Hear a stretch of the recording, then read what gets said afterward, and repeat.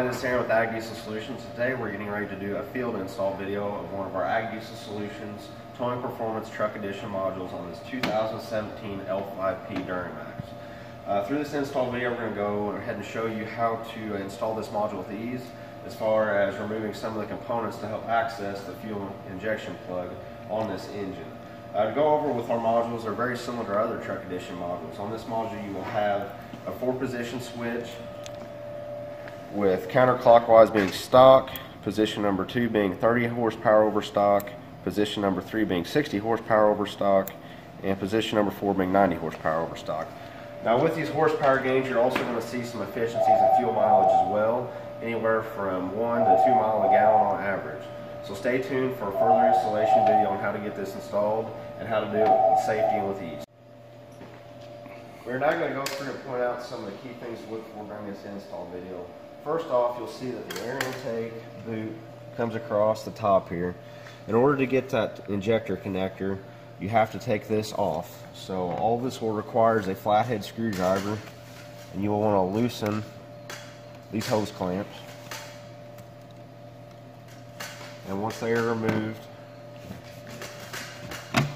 you can pull this housing out from the air intake. This will allow for easier access to that injector connector. So if you look down here, you can see here's the alternator, here's your intercooler housing, and down below, more close to the intercooler housing, you'll see that rail pressure injector connector, which I'm pointing to. You can see the end of it on the rail. That is going to be our main access point on this install.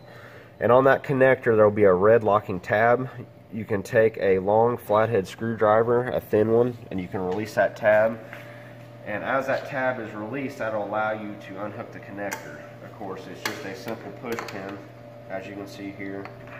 Of course, this is factory OEM connectors on our harness. It's a 4-pin rail pressure injector connector. So we'll go in. The best way to access this is to use one hand and get in between the alternator and the intercooler housing. And also take one hand and come in between the air box and the intercooler housing, down in here such. And that will allow you to release the tab at the end of that rail.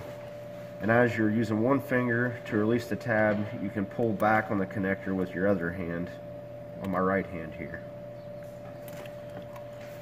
So once that is released, we've already released the red locking tab, so we now have the connector off the end of the rail.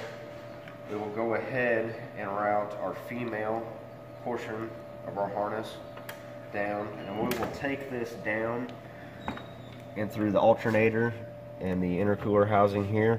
And we're going to do this for the pure fact there's factory wiring harnesses running through here. So once we finish this install, we can zip tie our harness up to those factory locations to keep it away from the heat and moving components. So we'll go ahead and I'll take my right hand and route this down.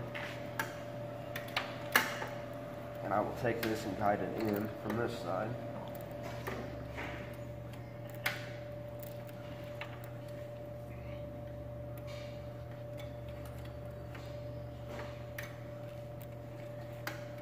And it's very important once you get these lined up that you hear a snap.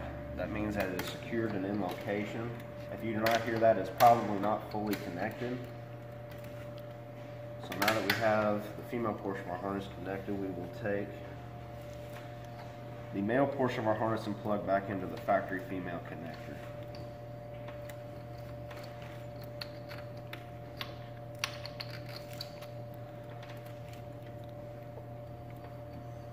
Of course, take your time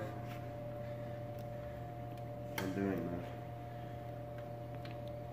Alright, now that we have that connected, we will take a video of the connection points with it installed, and we will also show you how to route it properly and in a safe location, which will conclude the wrap up for this install, as well as putting some of the factory components back on. That way everything's intact and the way it would be from the manufacturer. This now completes the install for our 2017 L5P Ag Diesel Solutions Truck Edition Towing Performance Module. We've now got the air intake horn put back on. All the connections are secured in place. You can see we routed it up along this ground strap for the alternator. Of course, you can zip tie it there. And of course, there are plenty of accessory wiring harness looms to secure the harness to as well. Probably a good secure location away from heat is for the module is on this brace beam going from the fender to the firewall. Here to secure, just when you're mounting it, make sure that it does not get into the hood. Of course, you can see there's a concave area here, so probably place it back here. That'll keep it away from getting into the hood. And the switch, of course, in our install instructions, I say you can either route them into the cab through the firewall, or you can leave them wrapped up underneath the hood, your preference. But of course, the module's on 90 horsepower there.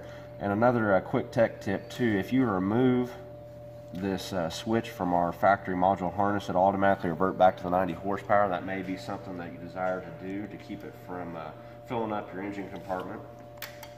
But with that being said, I want to thank you guys for joining us today on this install video. Be sure to check us out on Facebook, subscribe to us on YouTube, and also like our Instagram page. If you have any other further questions, check out our website at agdieselSolutions.com. Here you can find install instructions and tech tips, as well as other module info.